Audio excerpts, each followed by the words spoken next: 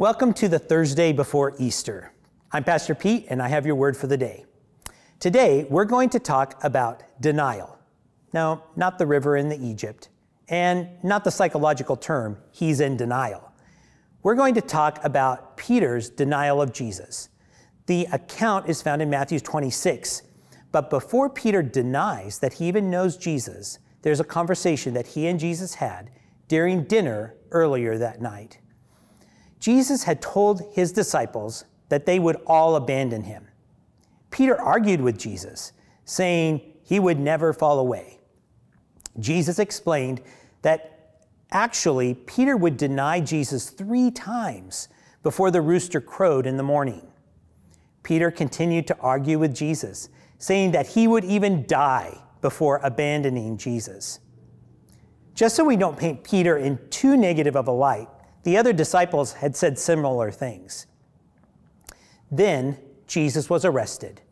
Judas betrayed Jesus, and the guards took Jesus into custody. Peter and John followed behind to find out what would happen to Jesus. They managed to get into the courtyard where Jesus was judged before the high priest. Jesus was standing before his accusers. Lies were being told about him.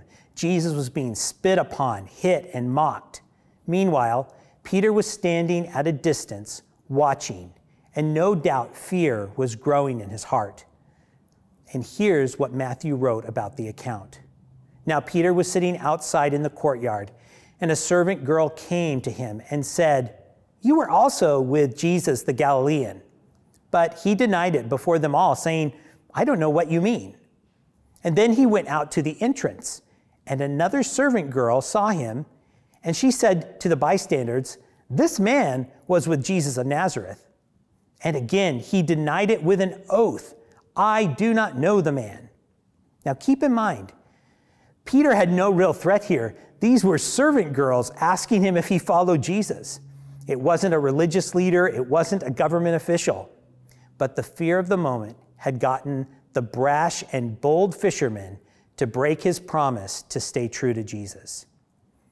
The story continues. After a little while, the bystanders came up and said to Peter, "Certainly you too are one of them, for your accent betrays you." Then he began to invoke a curse on himself and to swear, "I don't know the man." And immediately the rooster crowed.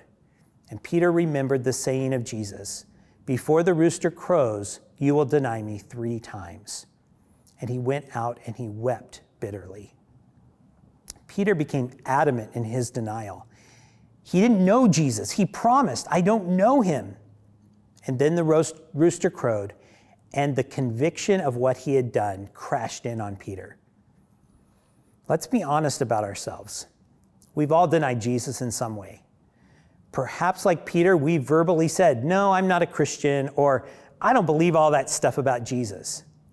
Maybe we've denied him by our silence.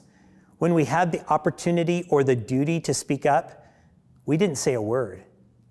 I know I've had times when I should have said something to recognize Jesus in my life, and I didn't say the words that I should have said. Maybe we've denied Jesus with our actions, saying that we follow on Sunday, but then the other 6 days of the week we live like we don't even know him. Do you feel convicted? I know I do. We all can weep with Peter over our failures to clearly follow and proclaim our allegiance to Jesus. But there's good news. This is a spoiler alert, so if you don't know how the story ends, I'm going to tell you. Jesus offers forgiveness and restoration to Peter. You can read about this forgiveness in John 21. But after his resurrection from the dead, Jesus and Peter had a conversation. Jesus gives Peter the chance 3 times to verbally state his love for Jesus. And Jesus 3 times directs Peter to teach God's word to his people. Isn't that good? Peter didn't have to live under the crushing weight of that denial. Jesus forgave him and reinstated him to lead the church. We don't have to live under the guilt and the shame of the ways that we've denied Jesus either. There is forgiveness. I hope that you'll watch tomorrow's Good Friday Word for the Day to find out what's so good about this day and to find out how Jesus made a way for this great forgiveness that we experience. Have a wonderful day.